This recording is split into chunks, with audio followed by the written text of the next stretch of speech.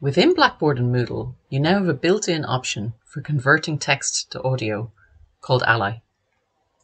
So you'll see beside every piece of content, Word documents, PowerPoints and PDFs and so on, there'll be an A symbol, and if you click on that, you'll get a list of alternative formats that you can publish that document in.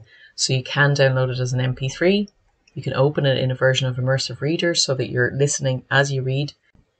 If you've been given a PDF that can't be read aloud, you can convert it here to a tagged PDF, which would be accessible. And you can also select the new option of Beeline Reader. And what Beeline Reader does is it puts the font in a kind of a gradient color. And this is shown to be particularly helpful if you have anything that affects concentration or memory, like ADHD. And you have some selections there about the type of color scheme that you use.